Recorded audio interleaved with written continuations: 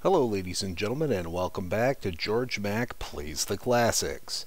It's the 90s, so it's time for sequels, this time with Top Gun the second mission. Konami let us down with the first game, and the second isn't any better. I'm actually extremely upset that this was released as a full price title. The second mission gives you 3 levels of action. The levels are extremely short, but they're incredibly deadly. Until you memorize the enemy patterns, which will only take a few tries, you'll get wiped out.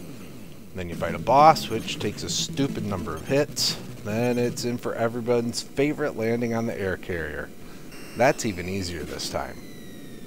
The second level introduces unavoidable trees that appalled me so much I quit playing.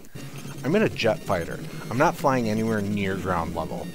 Stupid design choices all around. The barrel rolls don't work too well.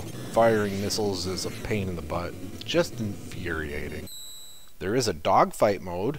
You can play against the computer or against another human. It's really stupid though. Whoever gets the first shots in wins. This will inevitably be the computer player. This game is so bad. When it comes to grading Top Gun the second mission on NES, graphics get a 1.0. Nothing has gotten any better, which is disappointing. Sound is a 1.0. The music is bad. The sound effects are overpowering and annoying. Gameplay gets a 1.0. There's somehow even less to do than in the original title.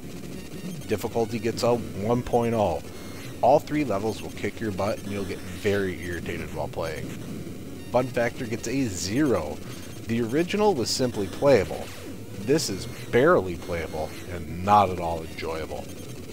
Overall, Top Gun the second mission earns a 0.8 and gets a D. This game sucks, and Konami should be ashamed of themselves for releasing it.